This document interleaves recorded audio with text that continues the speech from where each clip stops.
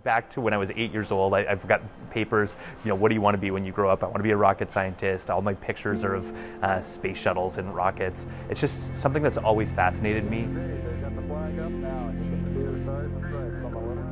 I'm Ryan McDevitt. I'm the co-founder and CEO at Benchmark Space Systems. We are commercializing my PhD research about micro-propulsion for small satellites, so helping small satellites move around in space. I kind of saw that there was an opportunity to actually commercialize that to the small satellite operators. So co-founded the company in 2017. We've been building the company here in Vermont ever since. When we first got started, we had nothing, and one of the things about space is you're building hardware, and that hardware has to get tested, and that test equipment is really expensive. University of Vermont had thermal vacuum chambers and vibration tables and all these different pieces of hardware. It was such a help, particularly at the beginning when we had nothing. And so we're kind of in the fortunate position now that we can kind of give back a little bit and help their students. We've got some equipment that they don't have, and so we're kind of able to pay it back a little bit. There are a few companies out there that build propulsion for satellites, but it's for big satellites. So you can't put a $10 million propulsion system on a $1 million spacecraft. That just doesn't make sense. So we had to figure out how can we make more cost-effective propulsion for small satellites. One of the things that we think about a lot is the best propulsion is the one that you can have tomorrow. That's better than in 10 years, I'll give you something that's 2 times better. Those are the things that we focus on. How can we get it into the hands of our customers faster, and how can we do it less expensively? All satellites that have been developed since the beginning of time are essentially designed to be single use. They go up, they have exactly as much propellant as they need for the mission, and they run out and they come back to Earth and they burn up. The big trend right now is to have the satellites closer to Earth and refuelable systems. When you're that close to Earth, these satellites only last 6 months to 2 years by themselves. You put them up, the orbit degrades, they burn up when they come back into space.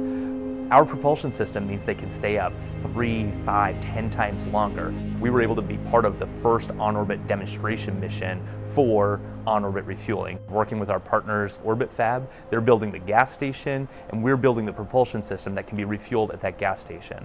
And what we'd like to believe is in the next 3 to 5 years, there'll be a proliferation of these gas stations, there'll be a lot of satellites with our propulsion systems on board, and now you can get away from that single-use, disposable satellite model into reusable, upgradable, refuelable systems.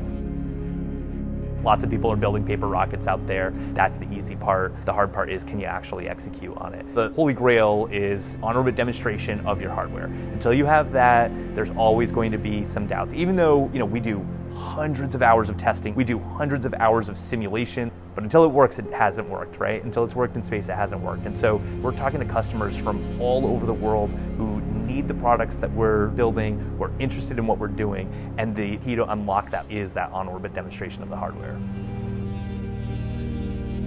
So we were supposed to have this hardware go up in January of 2021. They got delayed, and the original delay was going to be March, and then they got delayed again till June. And so the first launch window for this new launch, we gathered the whole team. Everyone is, amped up. We are in the countdown. Everything looks great. Weather is good. Start the countdown, right? T-minus 15. Everyone's cheering.